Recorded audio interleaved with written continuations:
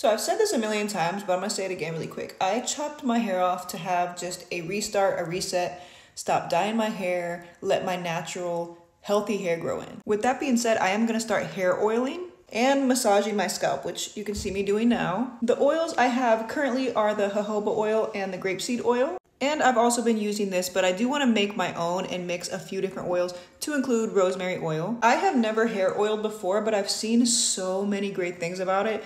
And like everybody that does it has this long, beautiful, healthy hair. But I have yet to see somebody do it with my length hair and like actually show the process and, you know, the growth and how fast it grows. And you know, like it's gonna be a while. I know it's gonna take years, but for 2024, I would just love to do this all year and see what happens. And if anybody wants to chop their hair off and join along, please do it. So this is just gonna be a really nice change to let my natural hair color grow in and my natural hair texture. I do have some waves in my hair, but a lot of that has been completely destroyed by hair dye.